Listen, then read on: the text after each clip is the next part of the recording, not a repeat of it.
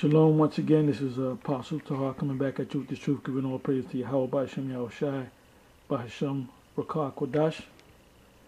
And I'm going to entitle this video, "This is why brothers don't like to put up Hebrew videos or videos dealing with the Hebrew."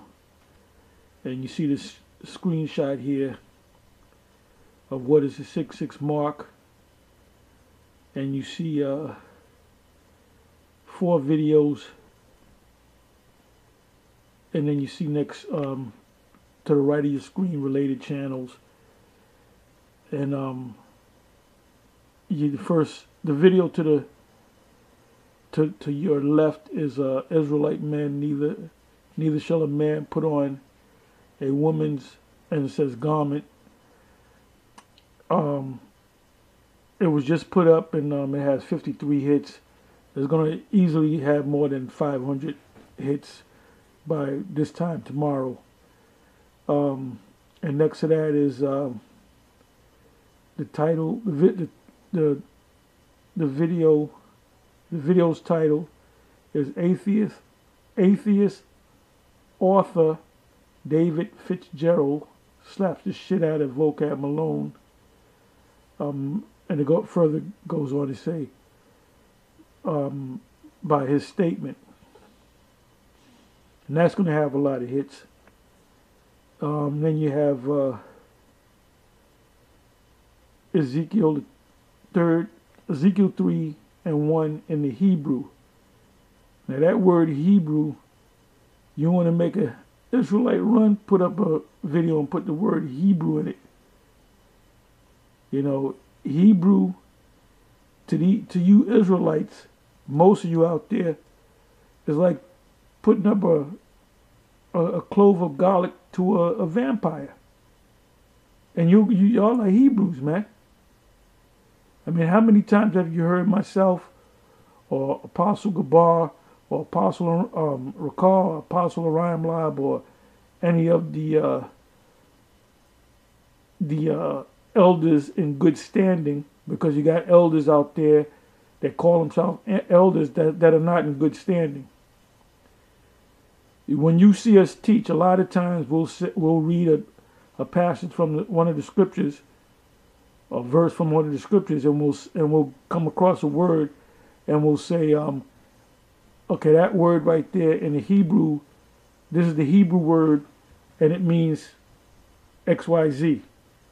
Like, for example, in Habakkuk 2, when it speaks about he ladeth himself in thick clay. And when you read the word clay, now if you don't know the Hebrew, you know, you're going to make up something. Well, clay is red and Esau is red, and that further proves that Esau is the red man, because clay is red. Well, some clay is gray. Well, that word for clay, thick clay, is a batyat, which means depth. So it's talking about America. America, they say that America is in $20 trillion in debt. It's closer to 200 trillion. When you put all the what do you call it, the future liability, it's 200 trillion. So this place is done.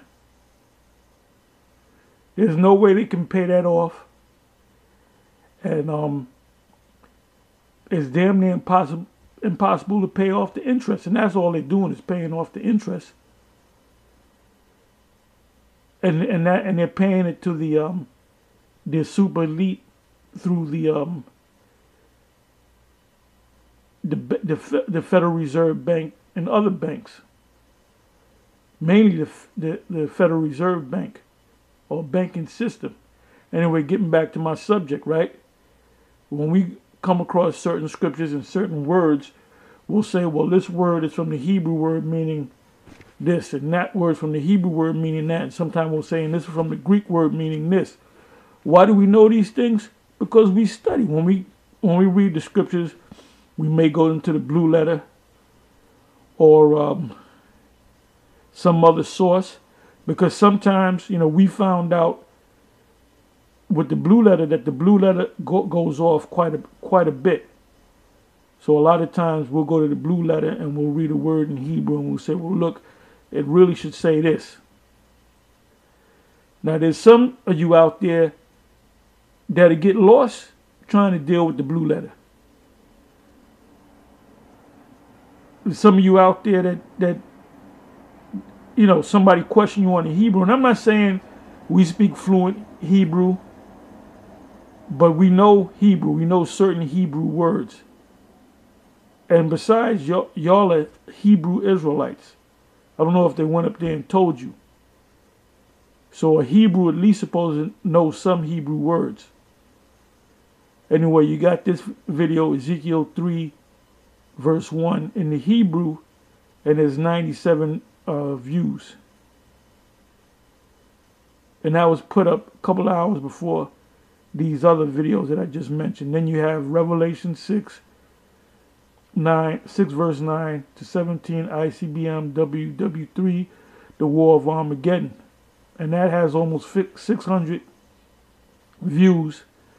And that hadn't even been put up for 15 hours.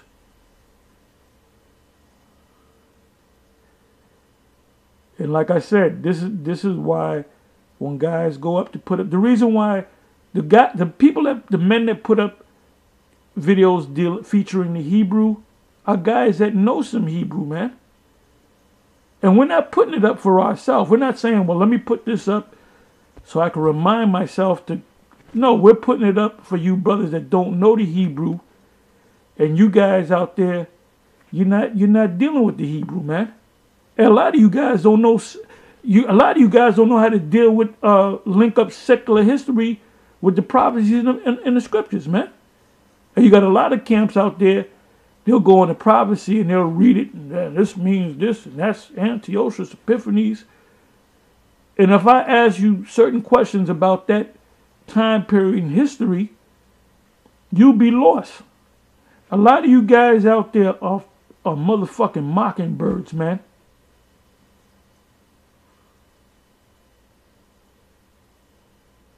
And you know how to play the game. You got a lot of guys out there that know how to play the Israelite game.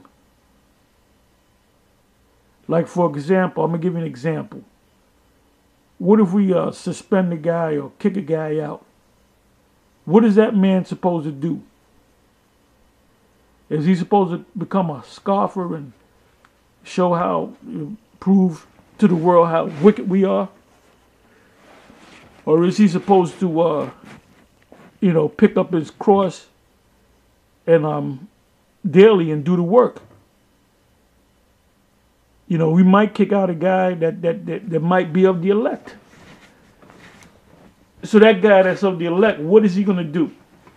He's going to continue in the things that he was taught and of whom he learned them from.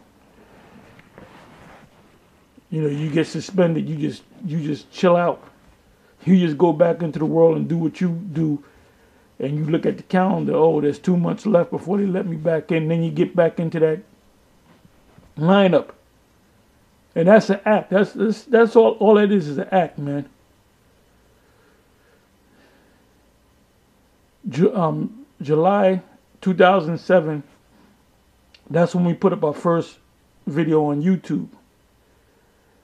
And when we started putting up videos, we put up videos like there was no tomorrow, and it put wings on these other Israelites back from One West to come back out and do this thing.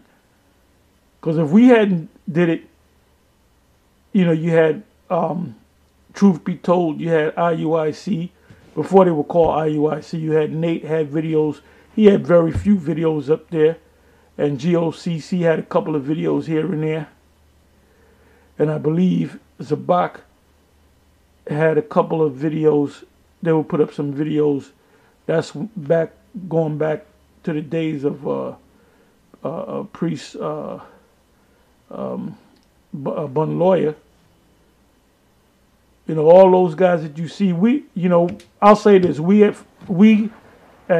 the One Westers, the former One Westers, which are broken up into many groups, the whole focus is on us because we have the truth. The teachers and the high priests that taught us, starting with King Marshall, and which, by the way, none of them camps acknowledge that Marshall is King David. But they did it when they was back at One West. When they said, how many believe that Marshall is King David? Yes, she's King David. Them guys ain't teaching that. We're the only ones that's teaching that, man. Anyway, going back to the Hebrew, right? I'm gonna and you know what I see in these, I'm talking about men in GMS, I see the same pattern as back at the One West days. You got a lot of clickism going on. You got a lot of niggerism going on. You got a lot of guys that are niggers all week, and then they become Hebrew Israelite prophets on whatever Friday or Saturday or whatever day you go out. And a lot of you guys and a lot of guys in GMS fell off. And when you count the guys, we've been doing this thing for 10 plus years. How many guys came into this thing and fell off and just went back into the world, and some became scoffers? They'll make 1,000,001 videos or 1,001 videos about us, and not one video on Esau. Esau gets a pass. Not one video on the Hebrew. How many of these scoffers do videos on the Hebrew? Anyway, and the Most High gonna get rid of a lot of you damn niggas, man. You know?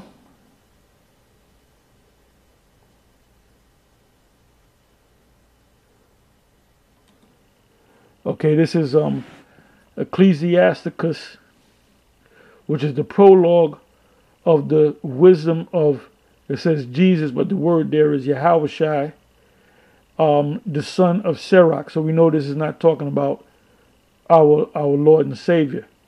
Anyway, I'm not going to read the whole prologue. I'm just going to go down to where it says pertaining to learning and wisdom, to the intent that those which are desirous to learn. Oh, and even this guy was a former member of ISUPK, came up to the Chicago camp, and he was praising the brothers for the fact that they knew the history and they knew prophecy and they go into the Hebrew. Well, we're known for that, man. And are addicted to these things. Let me read that again. Pertaining to learning and wisdom, to the intent that those which are desirous to learn. And I was speaking to Apostle Gabar about a week ago concerning the 3 videos a week and the 3 videos a day. And I said, you got to approach this thing.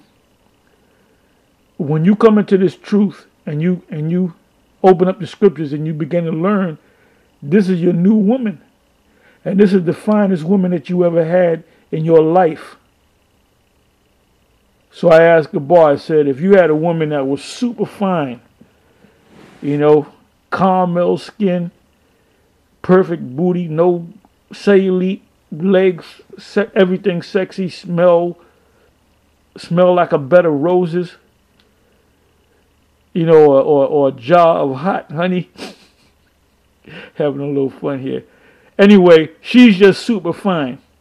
How many times you going to be popping her? He said, I'm going to be popping her at least 3 times a day. And you brothers know, you can relate to this. You brothers of a particular age. Hey, when you get older, you know, women ain't all that much of a big deal. But when you're at a certain age, you dealing with women when you're in your 20s and your 30s. You know, when you're teens, you're discovering sex. But when you're in your 20s and your 30s, that's when you know, and you got a chick, and then you got maybe another woman on the side. Or maybe another 2 women on the side. And you hop on the plane and you know, or hop on a train and go states away to get with that woman. Well, guess what? That's the way you're supposed to approach the scriptures. When you read the book of Solomon, for you dummies out there, the book of Solomon has nothing to do with no goddamn woman, man. What he's talking about is the scriptures. He's talking about wisdom. And wisdom is a woman. Or wisdom is the spirit of a woman. Saying we don't give a damn about women. We give a damn about wisdom, which comes in the spirit of a woman. When the scriptures refer to wisdom, it refers to wisdom as a she. Anyway, let me read on. And part of that wisdom is the Hebrew.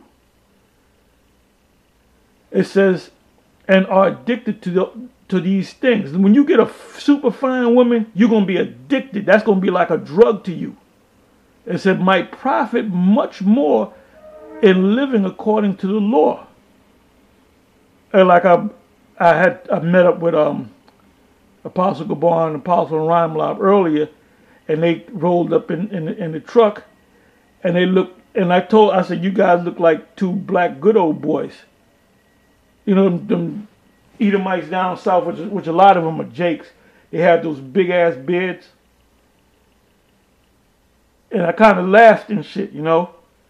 And then here I am with a beard, and they had them. I mean, you can see the beards, and it's obvious when you're looking at them. If they're driving down the road, people notice that there must be some type of cult. They must be into something. They all got beards.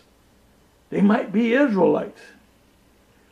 But there's a certain look that an Israelite, you can't hide yourself, man. There's a certain look that you have where they know you're into something.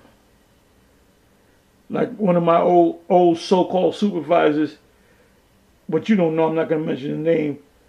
He used to see me come in to work, and he used to see Gabar. Then he said, you guys are a part of something. You guys are a part of something. You're a part of something. You don't have those beards just for a fashion statement. And I said, oh, what you talking? I don't know what you're talking about, man. Anyway, let's read on, man. I'm all over the place. It says, wherefore let me entreat you to read it with favor and attention, and to pardon us wherein we may seem to come short of some words. Excuse me. Which we have labored to interpret. So, for example, when you go into the blue letter, you read a passage, then you want to go deeper into it, and you might go to the blue letter and go to the Hebrew word. And then you might realize, nah, that they went off on that. Let me search further. It says, so it says, we have labored, so this is work, to interpret for the same things uttered in Hebrew and translated into another tongue, which is English, have not the same force in them, and not only these things, but the Lord itself and the prophets, because a lot of y'all claim that you're prophets. If you're a prophet, you're supposed to know the whole book. If I say break down Daniel 11th chapter, you're supposed, yeah, that means this, that, and the other. And the rest of the books have no small difference when they are spoken in their own language. So stop being afraid of Hebrew, man. If you guys claim to be prophets and great and mighty teachers and you're men of the Lord, what we're doing is what the prophets of old did, man. Scripture says, search the scriptures. Anyway, with that, I'm going to say shalom.